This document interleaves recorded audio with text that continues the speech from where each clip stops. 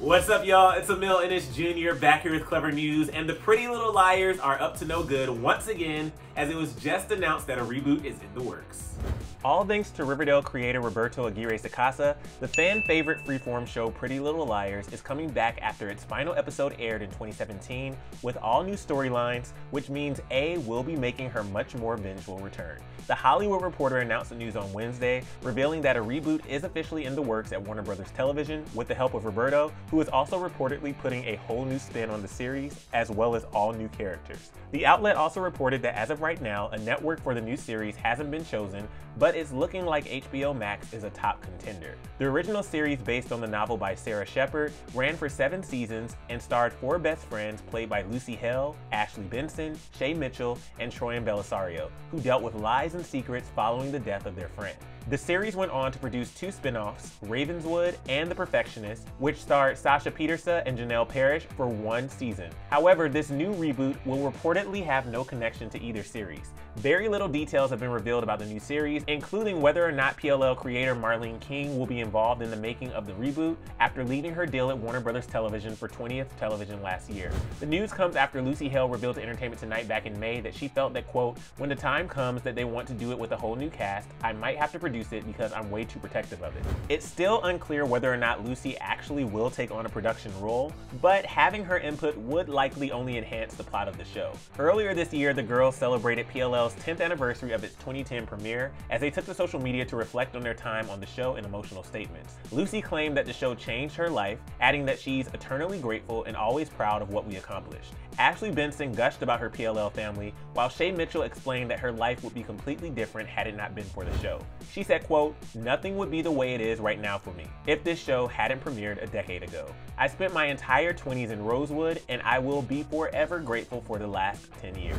The girls celebrated the reunion with a virtual live stream, as well as a Feeding America fundraiser, and the live stream was moderated by Damian Holbrook and included the entire cast, including Tyler Blackburn, Ian Harding, and Marlene King.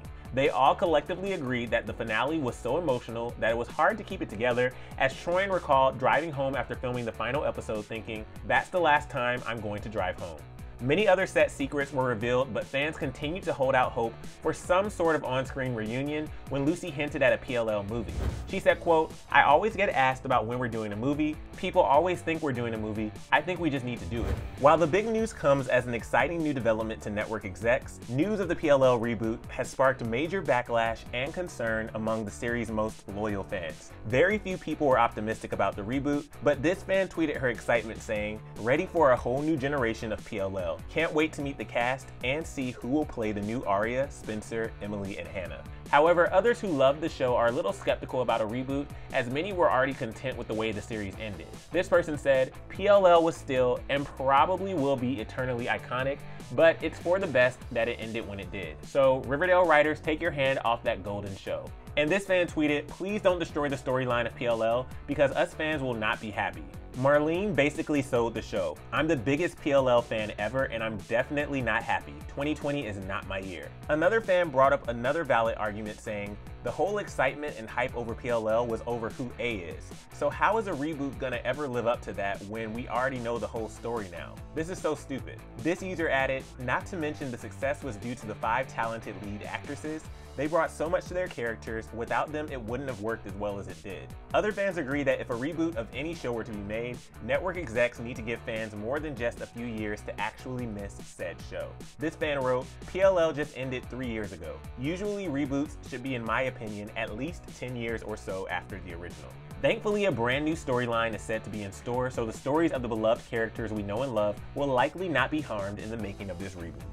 But for more Riverdale news, click right over here for another Clevver News video, and then let us know your thoughts on the PLL reboot, and if you think that some of the old cast members will make appearances down in the comment section below. I'm your host, Emile Ennis Jr., and I'll see you soon right back here on Clevver News. Bye, guys.